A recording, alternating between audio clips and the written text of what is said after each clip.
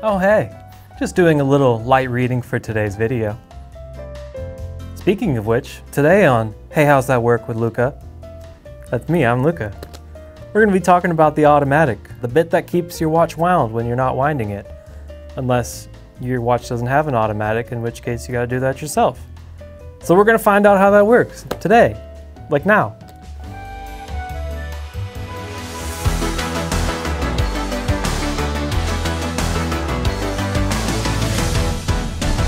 So, how's that work? The automatic, that is. How does that work? Well, here we go. So there's two main systems. There's a unidirectional winding automatic and a bidirectional winding automatic. I'm going to let you guess the difference. Did you get the difference? That one winds in one direction and one winds in both directions? If you did, you're a champion, and I love you for that. Your unidirectional, it's the first one we'll talk about, it's going to wind in one direction. The benefits of that is a unidirectional is much simpler than a bidirectionally winding automatic. You have less parts, so it's going to be thinner. Your mainspring on a unidirectional automatic is almost always at full wind, so it's not completely necessary to even wind in both directions. But, that being said, you know me and you know I hate wasted motion in a watch. And half the motion of a unidirectionally winding automatic is wasted. When it's spinning in the direction that isn't the direction it winds in, it's just slipping free and kind of spinning around, kind of like a bicycle.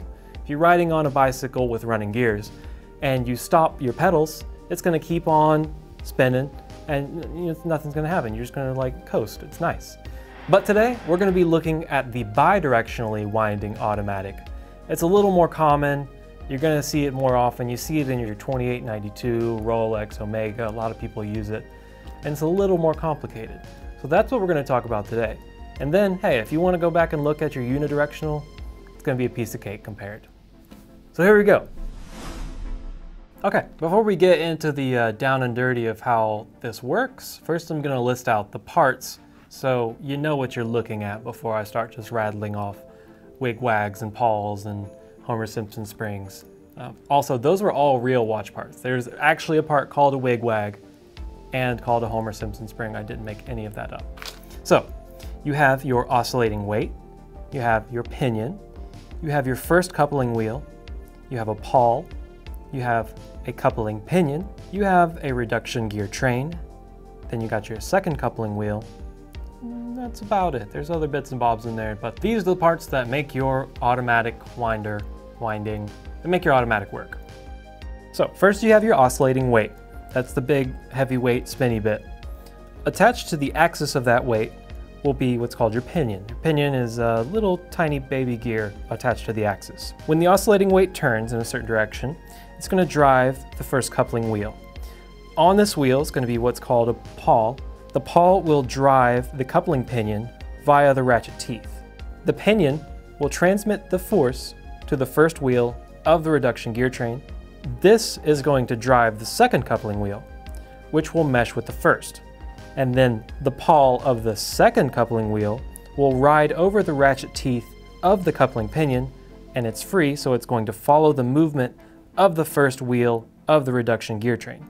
So that's how your automatic can wind your mainspring even if the oscillating weight is turning in an opposite direction of the direction your mainspring winds in, because mainsprings only wind in one direction. And in the case of a unidirectional, when the oscillating weight is spinning in the direction that it winds in, well, it's going to wind. But if it's spinning in the opposite direction, there's going to be what's called an intermediate sliding wheel, which is going to kind of slide out of its way so it can just spin freely without actually winding anything or touching anything. Like I said about the bike, it's just spinning. So this actually leads into one of my favorite problems. I know that's a bad thing to have a favorite problem, but you'll see why in a second. So if you look here, you're actually going to see your reversers. These are going to be the guys that will keep your automatic winding in the right direction. So you see if I turn it, they'll turn in the opposite direction. This one turns that way, this one turns that way. So when you have, say you have magnetism in your watch, or you have debris, or say one of the teeth is broken off, something. If your reverser seizes up, then it'll actually cause an error which is called helicoptering. And you know how much I love tiny helicopters. when you wind your watch and those reversers seize up, and this happens. And this is called helicoptering, and if this is happening to your watch, then it's gonna need a service probably. So, it's a relatively simple system, but we like to challenge our editor Joe and make him animate all of these fun, intricate systems. So, good job, Joe. And that's how that works with Luca. It's me, I'm Luca. Jonathan would like me to ask you to like and subscribe as well. Please, do it. Do it. See you next time.